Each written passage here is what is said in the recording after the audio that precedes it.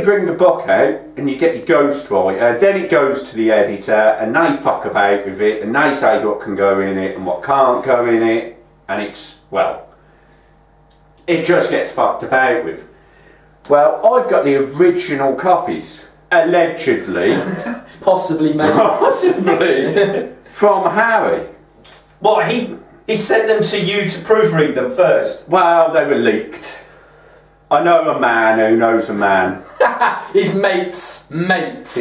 His mate's mate. Was it Mark from marketing got hold of it and said this is what we can use? No, he's too busy. No. So you've surely heard that he had a bit of a row with his brother William. Yes. A few memes. Didn't he have a proper row, like he fell on a dog pole? Ah, really kicked off. Will smacked his fucking head in, didn't he? Well, that's not exactly what happened. Oh, now we're getting down to the truth. Yeah, I mean, before they edited it and messed around. So what you're gonna tell us what really happened? The original not worth 20 million. No, because the editors went, we can't put that out. We'll mess about with it. We'll tone it down. Tame it a bit, yeah. Yeah, we'll tame it so the public can read it. We can't put that out there, Harry. It's too hard. So this is a Brum Plugs exclusive. So there was an incident between me and William. I had pulled a bit of a practical joke.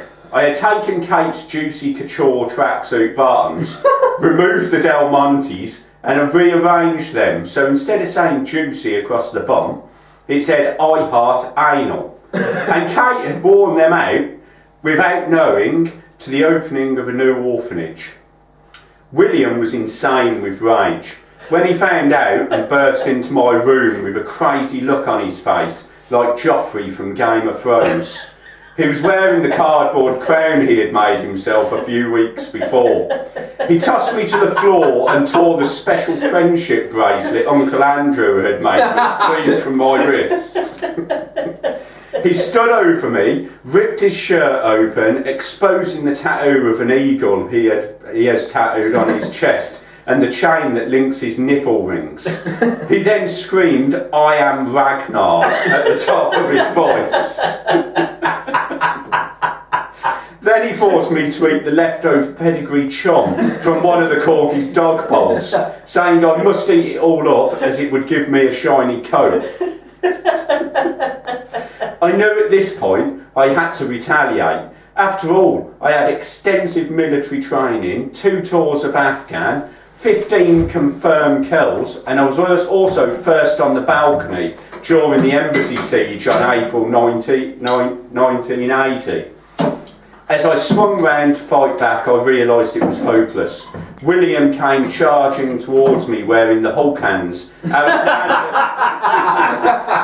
Our nan had brought him a few years previous for Christmas. From an Amazon reviews. Word. Swinging his arms in a windmill motion and swiftly moving towards me, he clunked me square on the head. The next thing I remember is coming round to Megan holding my head. She says, "Haz, we need to get out of here." I looked at her and nodded in agreement. And that's what actually happened. That's what actually happened. I've got another one. What, another exclusive? Yeah, well, you know how he lost his virginity? Older woman behind the pub. Yeah, well, that's not quite how it happened either. Aha! Exclusive. So I was now 21 and had made the decision that it was about time I lost my virginity. My right arm had become so strong I could have taken a bear down with a headlock, and my bed sheets were so hard and crumpled they resembled corrugated iron. Being ginger and also being a bit of a twat, I never had much luck with the ladies. I didn't want to risk the embarrassment of being turned down, so I needed a sure thing. Out one night with my chums, I spotted Big Brenda across the bar. She had dark greasy hair with grey roots, her clothes were straight out of Sports Direct, and she smelt like raw onion. This was the girl for me. I strolled over to her and brought her another snake bite and hit her with a classic line, "What a smashing blouse you have on." A couple more snake bites and a pack of pork scratchings later, and she was mine. Brenda suggested we go to a regular spot at the back of the pub, between the bottle bank and the waste food bin. Once there, she placed my John Thomas in her mouth. It sat comfortably where her front teeth once were, preparing me for the deed ahead. She bent over, it was like looking at a dropped trifle, but I fought through the matted hair, and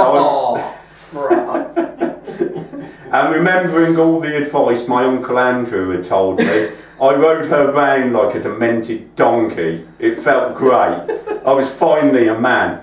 A few years later, I found out she had nicknamed me Half-Cock Harry, but my butler and nanny had always told me 3 inches was above average, and I can't see any reason why Jeeves or Mary Poppins would have lied to me.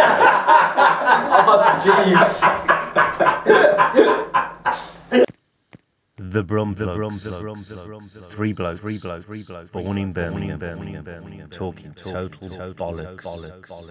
Recorded at Studio One, at secret location, somewhere in Suffolk.